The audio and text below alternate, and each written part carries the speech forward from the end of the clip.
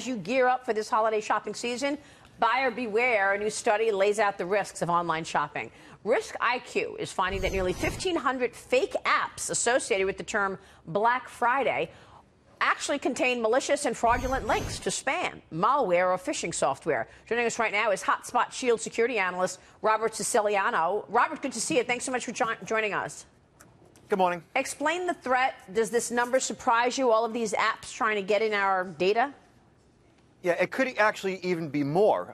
And no, it's not surprising. Bad guys are finding more ways to get access to our personal information, credit card numbers, socials than ever. And so when you download an app that might look like it's coming from a major retailer, it might not be. And the links inside of it could lead you to ransomware, malware, scams that get your personal information like credit card numbers. Robert, Mitch Rochelle here. Are there any telltale signs when you get an email that looks on its face to be authentic? Are there any sort of telltale signs that you should be looking for that may indicate that it's really nefarious? Well, old school scammer grammar, right? You know, misspellings and so forth would be telltale signs. Stay out of your spam folder. Your ISPs, internet service providers, are doing a really good job of filtering out that stuff. But once you're in your spam folder, a lot of it looks legit. As long as you're not there, generally you should be in pretty good shape. Robert, it's Dagan McDowell. I see a lot of even smaller retailers, banks, other financial services companies. They send out emails that are unclear, that even healthcare providers. And it raises an issue of these retailers and businesses need to do a better job at communicating with their customers if they're going to be sending out emails, because a lot of times they look like spam, quite frankly. They look like phony emails. Yeah. You know, some studies show that as much as 95% of emails today, or, you know, scammy emails, lead to ransomware, which is a form of malware. Here's the deal. I don't generally click on links in the body of an email unless I've just signed up for a brand new site and I have to confirm my email address. Otherwise, even statements that I get from my bank or credit card company, I'm not clicking the links in the body of the email. I go to my favorites menu, or I use a password manager to access that information. You just cannot trust phishing, you know, as is, or email as is, because of phishing, because there are just too many ways in which people can get scammed and get viruses. Yeah, it's John Layfield here. If you happen to get something that looks legit and you click on it, and then you realize as soon as you click on it that it was probably not legit, is it too late at that point, or is there anything you can do at that point, or have they already got you?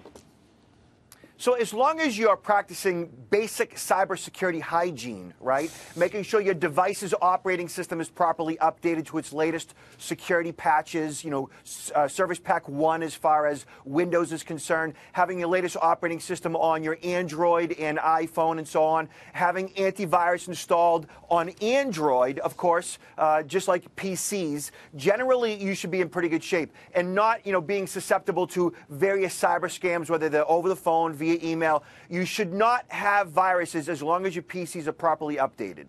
Is there, Robert, it's Mitch Rochelle again. My father-in-law is probably watching, as a notorious email forwarder, and often what's in there is bad news.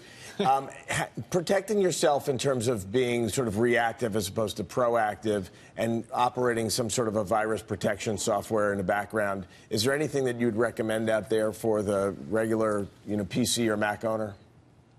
See, all that stuff is, you know, 101, right? You know, as long as you have updated antivirus, updated, and also wireless, like Wi-Fi.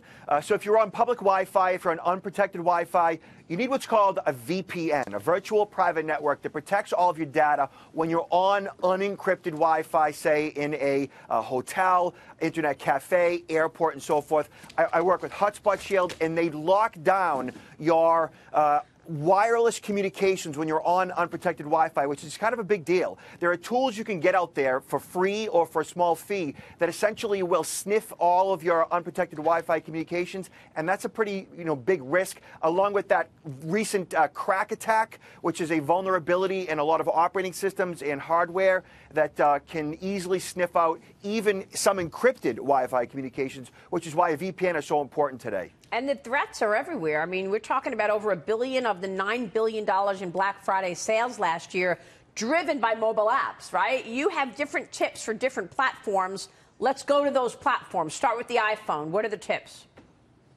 So with iPhone users, you don't have to worry about viruses so much. The iPhones themselves aren't really infected in that way, but still, users can be scammed, meaning you could click a link in a text message, you could click a link in the body of an email, and be led to a spoofed website, essentially that will prompt you to enter your credentials, usernames and passwords, credit card information, socials, and so on. So just keep your cyber scam awareness up, and as long as you're not clicking links where you're not supposed to, and you're not entering personal information, you should be in pretty good shape on iPhones. How about the Android? Anything different there if you're using an Android?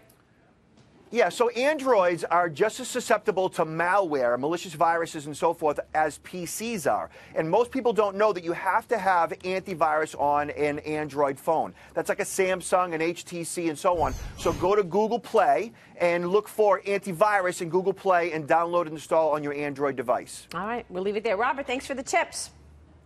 Thank you so much. Happy Thanksgiving. Robert Siciliano joining us there. All right.